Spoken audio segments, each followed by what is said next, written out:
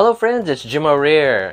Today we are going to do another segment of easy cooking for people who can't cook, like me.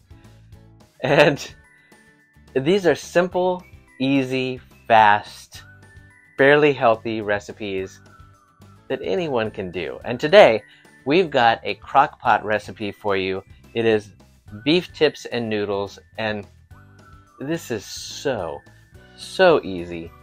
And it's so good and filling. You gotta try this. So take a look at our easy recipe for crock-pot beef tips and noodles. We are gonna jump right in here with the ingredients list. You're gonna need 2 pounds of cube stewing beef, 1 can of cream of mushroom soup, an envelope of dry beefy onion soup mix, and an envelope of brown gravy mix, as well as 3/4 cup of beef broth. Now, we also like to use egg noodles. You can use mashed potatoes, you can use other types of pasta, but we like the egg noodles to put underneath it. So once you've got all your ingredients there, you're gonna take your beef stewing meat and take the plastic off. I shouldn't have to say that, but you know.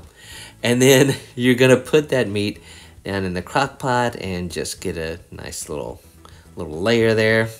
Now open up your cream of mushroom soup, drop that in a bowl, and then you're gonna grab your envelopes of brown gravy mix and onion soup mix and just put in the brown gravy, and then put in your envelope of beefy onion. And we like beefy onion. You can use regular onion if you want. You're gonna mix that up to a good consistency until it looks kind of like this, kind of like baby poo, I guess. And then you're gonna slowly add your 3/4 cup of beef broth to that.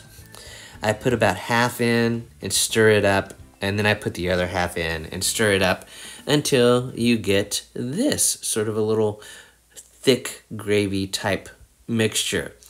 And then you're gonna take that and you're gonna pour it over your beef.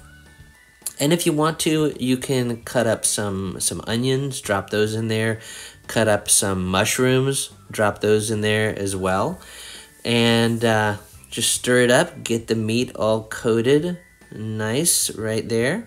And then you're gonna take your crock pot and just set that on low.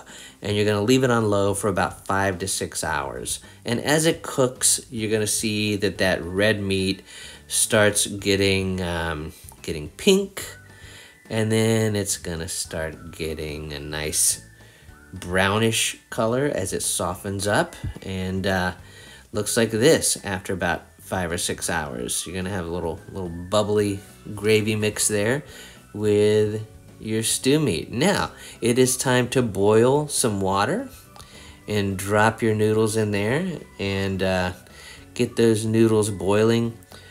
Depending on the consistency of the noodle you like, if you like a harder noodle or a softer one, just follow the directions on the package for that. And then once the noodles are done, you're gonna drain those off, put the noodles on a plate, put some of that beef gravy mixture from the crock pot on top of it, and you have this, a crock pot beef tip and noodle dinner. Nice, thick, hearty, filling, and yummy dinner. There you have it.